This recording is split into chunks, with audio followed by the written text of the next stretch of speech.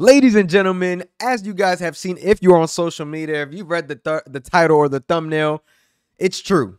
There is something in the works that's pretty much damn near official at this point. The AEW TV deal. The details have come out. That boy Tony Khan was right at that press conference. You know what I'm saying? 90% chance something was going to come 90%. Out within the next month, and it came out like a week or two later. So, Kenny, Omer, how are you guys feeling about this TV deal? I'm going to go on ahead and start with Omer. I was going to say, could you please break the deal down for us first? Like, you got it? I got you, King. So it was first reported by Puck News that the ballpark number for the TV, and I want to be clear, this is just for the TV, and within that, it's likely just going to be Dynamite, Collision, and perhaps some specials. Rampage is not included in that. The pay-per-view number does not seem to be included in this report. So $170 million per year. That is over 3 years with an option for a fourth year. If it was a 5-year deal, this would probably land them right around $1 billion if you factor in Max as well, which FightfulSelect.com had a report about where they said that if you factor in Max, it would likely get over the $200 million per year number, which again, over 5 years would be a $1 billion deal. That's where the one Bill Phil line a couple of years ago came in. That was always like a benchmark that AEW and company had in mind when they were looking for a television rights deal, that $200 million per year number. So that seems to have come to fruition in a way here. And this is a big moment because in addition to all this money coming in for just this deal, you have AEW, which is likely going to be profitable in probably a year or two. Some estimates have said with this new deal coming into place. You also have a global media market that is going to very quickly lose all wrestling as WWE is going to Netflix globally. And that's going to be Raw, SmackDown, everything. That's going to open up some room for AEW to make some major money deals internationally, get some additional revenue as well, build roots in those different countries. There's been a lot of reaction to this. Kenny Baum, I know you have some thoughts about this deal. Let's talk about it. I like the wording in that. With people saying SmackDown, pay-per-views, Raw going to be all globally on the Netflix. It's not, because it's not in the US, so it's not globally. But you know what? I think, you know what? Shouts out to AEW for getting this TV deal. I mean, if they're excited about it, then that's really good. But personally, I'm not, because I think AEW, maybe this is just me and how I look at the company. As y'all know, I really like AEW. I think they should have got $1 billion deal here. And Big Om tries to clean it up and says, if this was 5 years, it would be $1 billion deal. It's not 5 years. So this is not $1 billion deal. You said it was like 170 million per year. That's 510 million. We know AEW, they're paying their talent so much money. And I thought, you know, if they get $1 billion deal, that's going to help them pay more talents, take more people from WWE.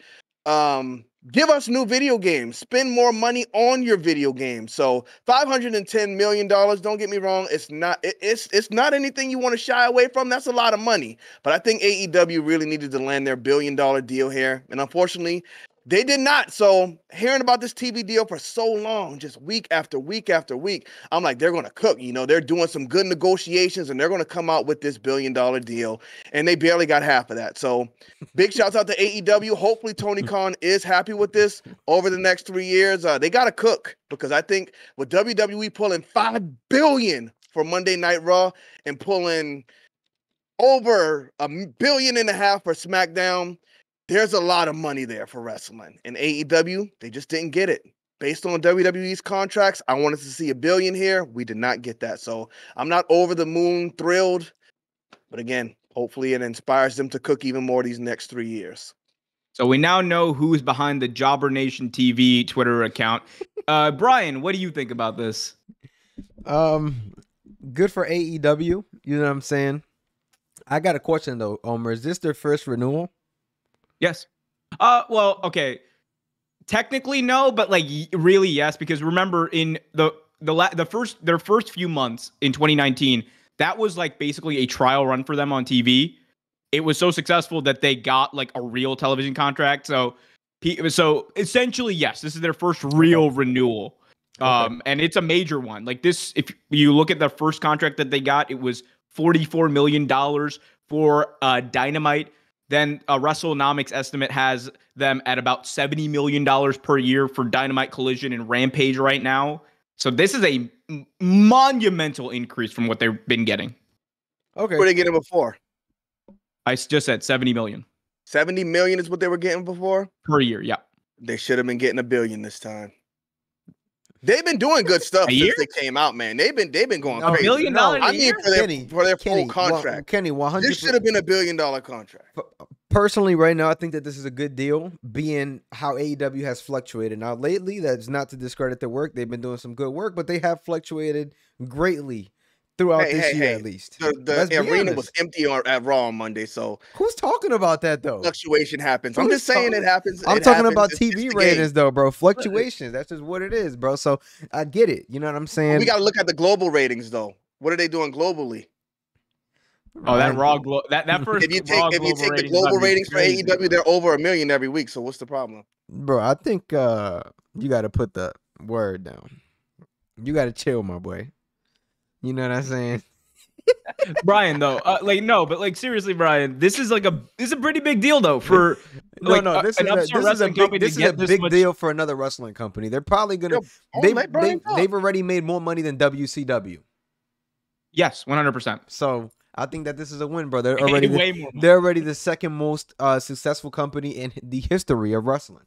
So yep. I think that this is a win for them, bro. And Kenny, you're just gonna have to hold off for another 3 years, my boy. Maybe we get that $1 billion deal that you so desperately want. Maybe we get that billion. I mean, that's all I want. It's like your kids. You know, if your kid get a B in school, you look at him, you're like, good job. But I mean, you could have got an A. You know, you feel me? This is a B level. Let me ask you a question though. Like, what if you were negotiating, right? What would you have done for that $1 billion? What would I have done? Exactly what WWE would have done.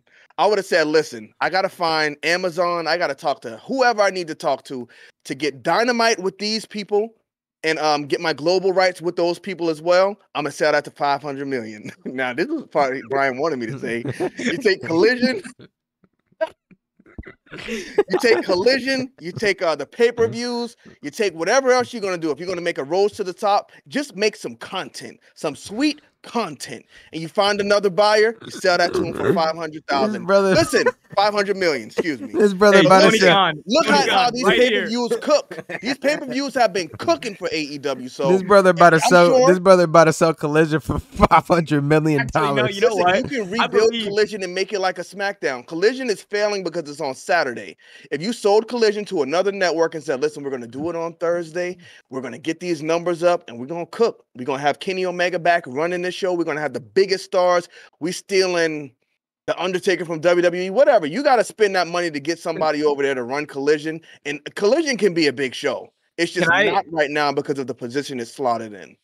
Let me quickly address the yearly or the length of the deal, because there's a reason why Warner Brothers Discovery, we assume, has chosen to go with like a shorter run than what a 5-year deal probably would have been. I think one of the reasons, and you're going to see this across a lot of renewals in the industry, like across TV, I mean, the market for TV is changing very rapidly, especially with streaming. Like, the reason why this Netflix deal can range between a 10-year deal to all the way up to a 20-year deal is because we all know, and Netflix is aware and WWE is aware, that the future is in streaming.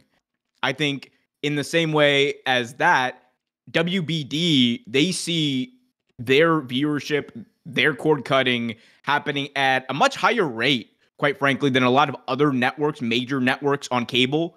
So for them, they understand too that Max is the future, but it's also, they're at a place where they can't let go of traditional TV just yet, because that is still where the bulk of their systems and revenue is coming from. So they're in a weird place where I think they kind of want to set themselves up 3 years from now in order to go all in on streaming. I genuinely think that, and I think that's something we're going to see across TV over the next couple of years.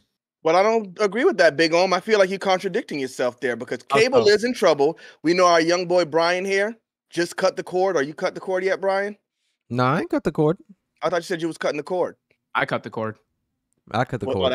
No, Brian said he was cutting the cord. What you talking about, cable? Yeah, getting rid of cable. Oh yeah, I'm done with cable, my boy. My grandmother, who sits down and watches the news all day, said she's cutting her cable. She told me that yesterday. So I think that's more of a reason to say, well, we need to lock AEW in, because if cable's going away, we need to make sure we have something for people to come to cable for. I think you want to keep that as long as possible. And you mentioned they have Max, which is in line with Netflix. If they go away from cable, if cable just shuts down completely, now you don't have any channels, Max is your go-to. So you have AEW, you move it to Max. I think you want to lock AEW in so Amazon or somebody else doesn't grab it. That is, in a vacuum, you're not wrong. The issue, though, is that a lot of these companies, they have their revenue set up to go mainly through their cable, I forgot the name of what it's called, but their fee that they offer these different cable companies for carrying the carriage fees. That's what they're called. Carriage fees for different cable companies to host a TNT, a USA Network, etc. Right? Those systems, like all of their revenue streams are so ingrained in that right now that they need time to adapt, and they are adapting, but it's not going to happen overnight. And it's just something, it's a weird place. We live in a very weird time. Like the reason why SmackDown got a 5-year deal on USA is not just because WWE wants the ability in a couple of years to see what's happening with Netflix and potentially move SmackDown over to there or move SmackDown to Peacock or whatever, but it's also because USA probably really wanted SmackDown. They overpaid greatly for SmackDown. And that's not me trying to say anything bad about WWE. That's a genuine thing. The reason they paid so much money, more money than Fox was even willing to pay for when they knew Fox was going to get bigger ratings and was going to be able to get better ad revenue, is because they view SmackDown and WWE as a flagship. It's a lost leader for USA Network. So for them, they would rather have wrestling because it makes their other shows and their network and their carriage fees valued at a higher rate. That's why. So it's a weird thing that all these companies are doing, because some companies like Warner Brothers Discovery are trying to slowly adapt, while USA Network is well, we gotta hold on to this as long as possible. It is a weird dance we're seeing, and it's again part of this ever evolving thing in the television market. And back to Big Ohm's point, that's all I'm saying. If SmackDown could have got 1.6 billion, USA definitely overpaid for it. I think AEW could have negotiated for somebody to overpay for them. Warner Bros. Is in no position to overpay anybody. Them brothers is damn near bankrupt, bro. Exactly. You should have gone to talk to Amazon or something. This is probably I've heard though that there was no other competitive deal. I don't know how true that is, but it didn't sound like it was too competitive outside of Warner Bros. So they never got the chance. AEW never got the chance to actually negotiate with anyone else. They only negotiated with Warner because the exclusivity. No, the exclusivity window with Warner only expired at the end of July, and by then they were already August 1st. I'm on the road. Amazon, what we talking about over here? They're already well deep into this deal. The last thing I do want to say is that I think the other thing that we got to also talk about a little bit is AEW currently is shopping another hour of TV at least to other networks, to broadcast television. Well, let's go ahead and talk about that in another big video, Big Ohm. All right, we're going to talk about another video. Subscribe and catch that thing while you're kissing that ring.